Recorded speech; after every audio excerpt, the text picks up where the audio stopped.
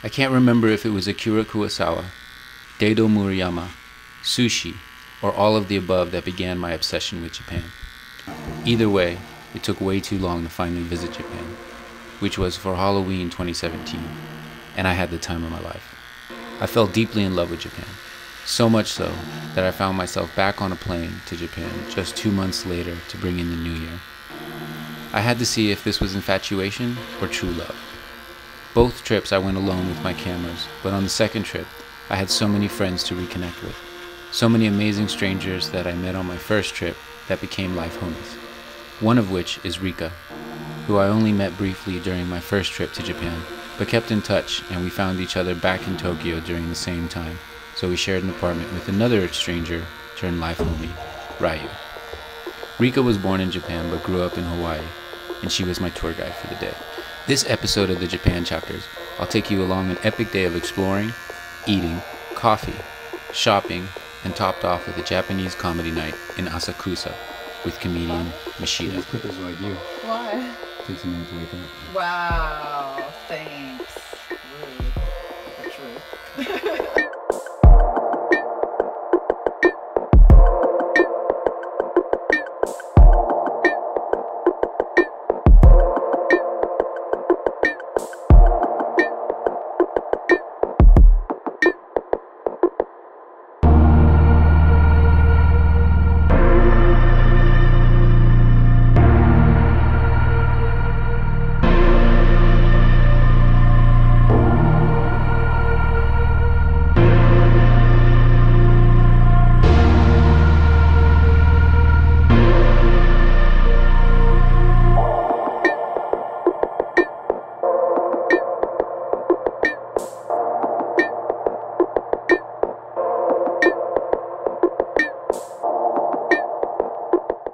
So there's really no like rhyme or reason to any of the restaurants or spots that I'm going to show you, other than the fact that I want to share my adventure with you. So here's a little spot that I met a friend for a drink the other night, and we just met for a drink and we had an appetizer, but I saw the food looked amazing and the staff is super cool. It's kind of like a rock theme. It's not like over the top, but it's just kind of like a subtle little rock theme. All the waitresses and waiters are wearing old school rock t-shirts. The food is super fresh. It's an open kitchen, so you can see what they're doing, so let's go check it out. 2 days ago. Yeah, I was here. Yeah. You remember me?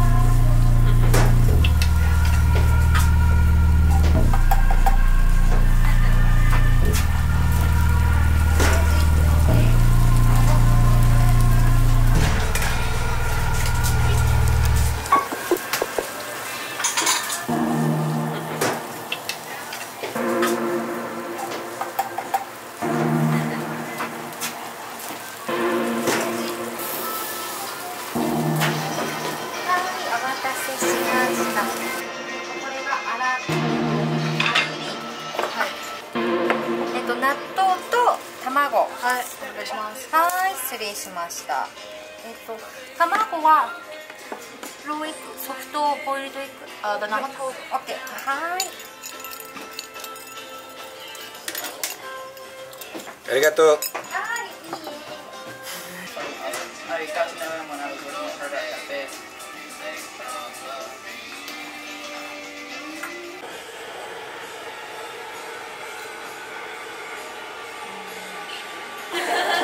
Right.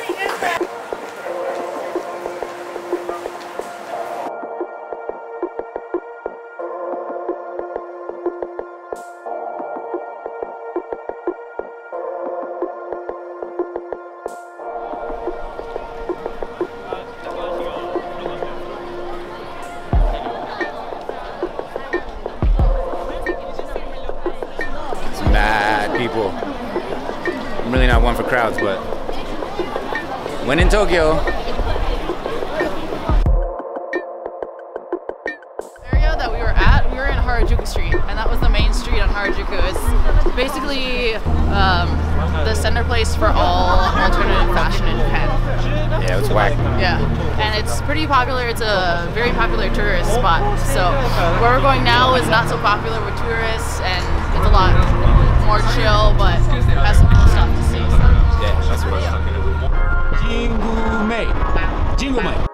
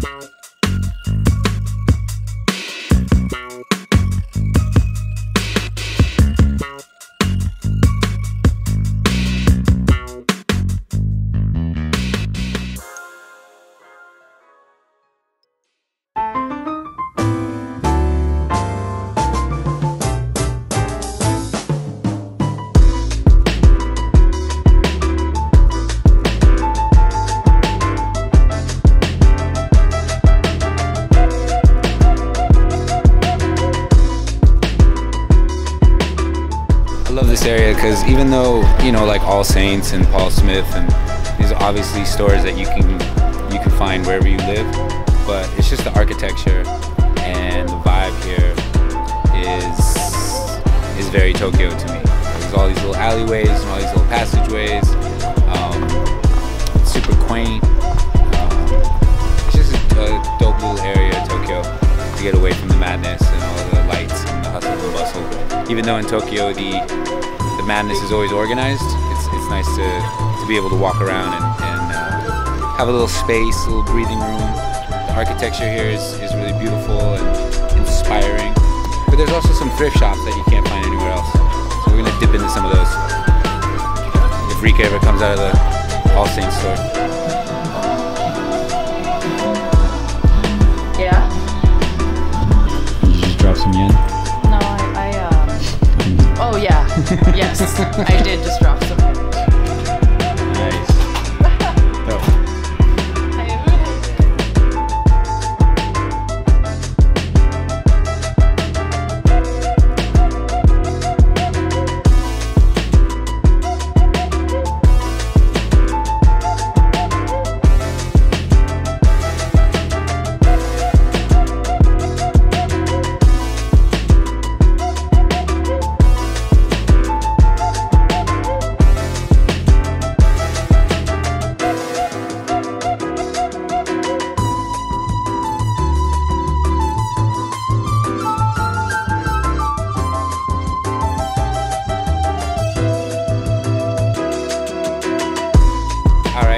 Did some damage, got some food, got some amazing coffee, did some window shopping. This one boosted the economy a little bit. And Drop some yen. Dropped some yen. Met some cool people. That's it. Now we're gonna go to Asakusa Smile. Yes. Go see some comedy. See what that's all about. Peace.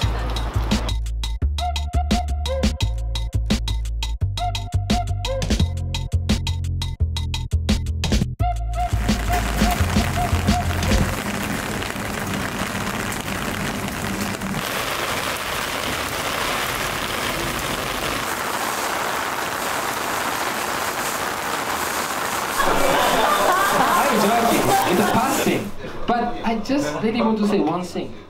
I want to say one thing. People just talk about Hiroshima. People forget to talk about Nagasaki. Have you ever been to Nagasaki? Yeah, me too. It's a comedy show with the Japanese comedian Meshida. And he just had a dope show. Now we're gonna do a little interview, find out what's going on. Hi. This is the brother right Hello. here. This is where you want to do the interview? Sorry? You want to do the interview here? Yeah. Do you have a chair? So my name is Meshida. I'm a stand-up comedian in English, but I grew up in Tokyo. Why I started performing in English, because in Japan we don't have a stand-up comedy culture. That's why when I watch stand-up comedy in English, I'm so impressed, because controversial joke, you know, we don't have a controversial joke, sex joke, like Japanese comedy seems like more like slapsticks, wordplay. Just few comedians like make fun of politicians, some problems, but compared to Western comedy scene, it's very childish. I think so. So that's why I started doing comedy in English. And last year I quit my job. I was a typical Japanese employee, but I had a big pressure about comedy. So I quit my job and I went to the UK to do comedy. And so this year, almost like 8 months ago, I came back to Japan. So I started like entertain tourists. So now I start like organizing comedy show, stand-up comedy show in English, and I want to introduce Japan, culture, history, and everything in Western comedy way. So then I started doing comedy show, organized comedy show using Airbnb now. Yeah. So ask me. So who's your favorite band? I said, oh, it is porno. He seems shocked. What does it look like? I said, there is two guys. And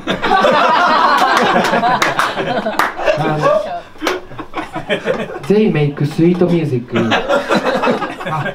Even my parents love them. I don't know why, because when I was a kid, I like to make people laugh, because I really feel good. Of course, because you know, when we watch people crying, we watch people, you know, smile, laughing. It's feel good. That's the reason. Yeah. So, from my experience, comedy is obviously makes people laugh, right? Yeah. But there's always a dark side. Yeah. Do you feel that a little bit, or? Actually, I feel dark side sometimes.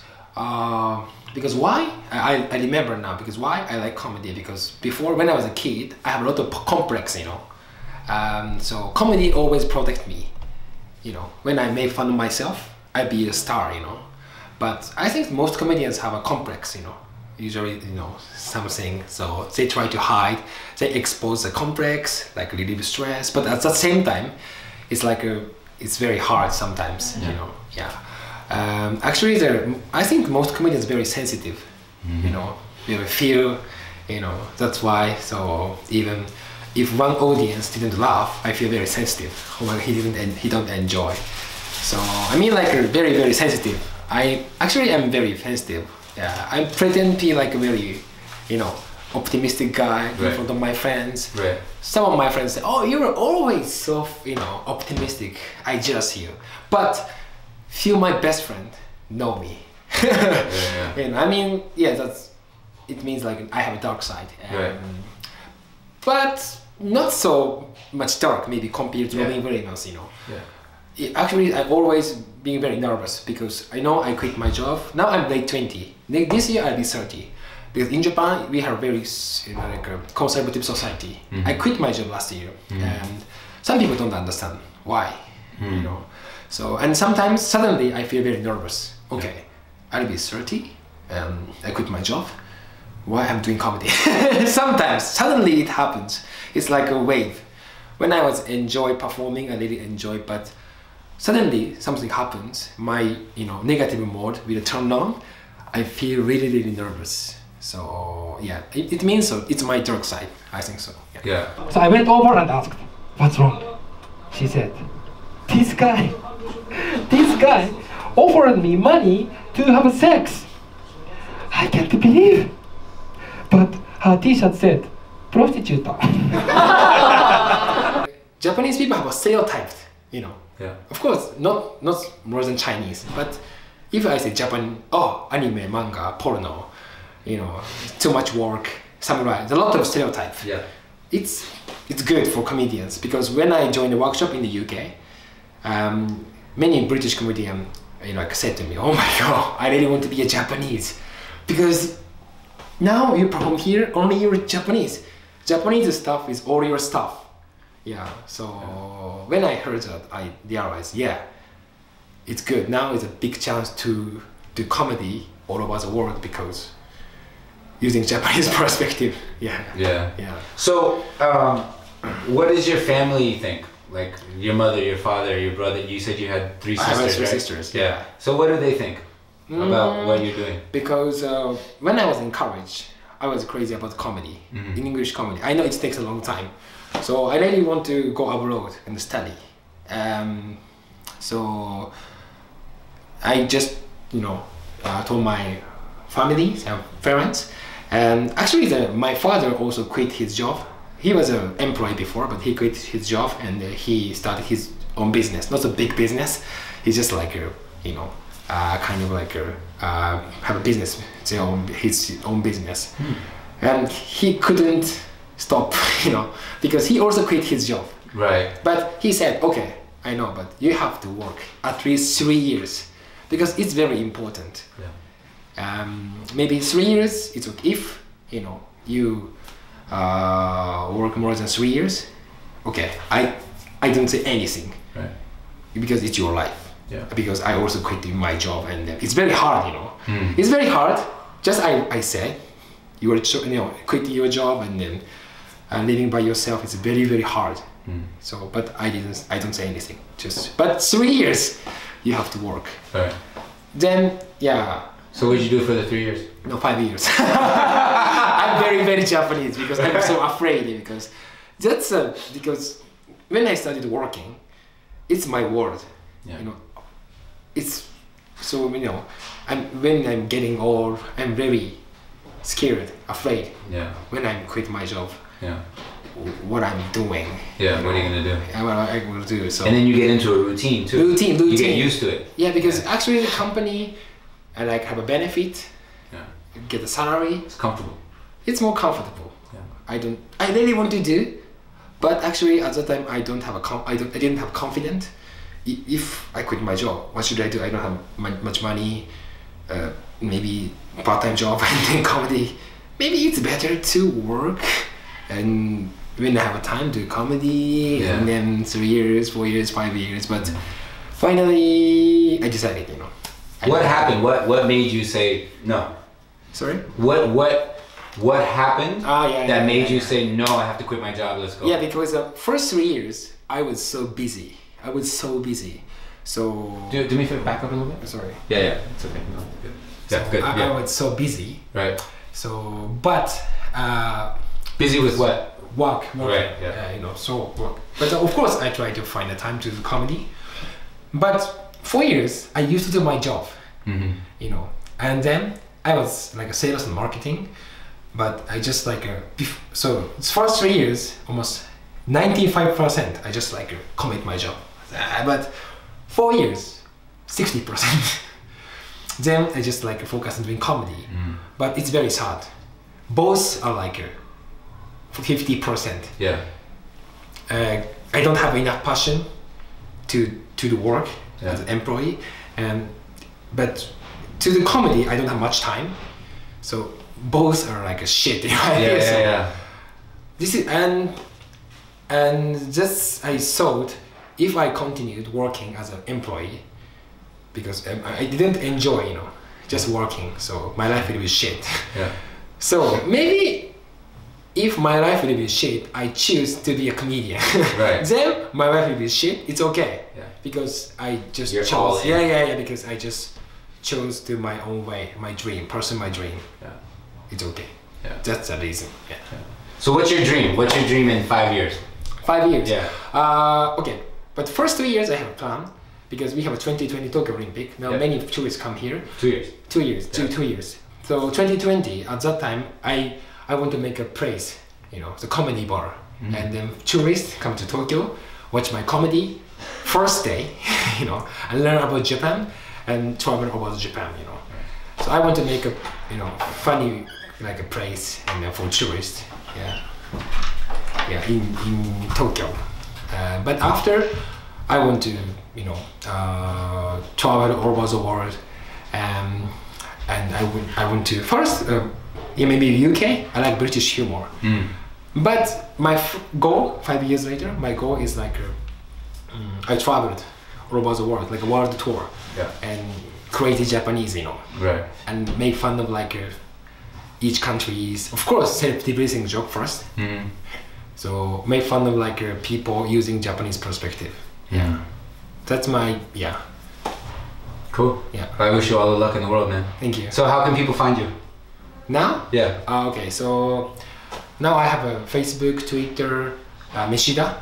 Meshida is my name, and then if you Google it, maybe it's. I'll put it on the video right now. Right now, it's gonna be right here. YouTube. It's gonna be right here when you're talking. And now I'm really serious of the YouTube video, because I really want to introduce different way stand up. Just introduce Japan in a funny way using kind of Western humor.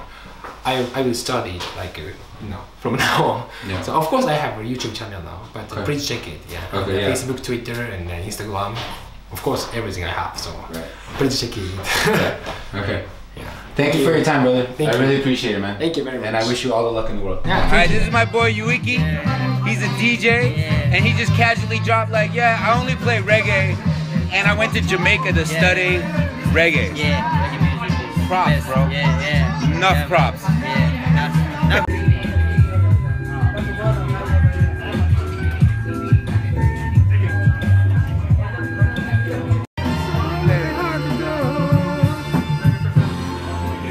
Yeah,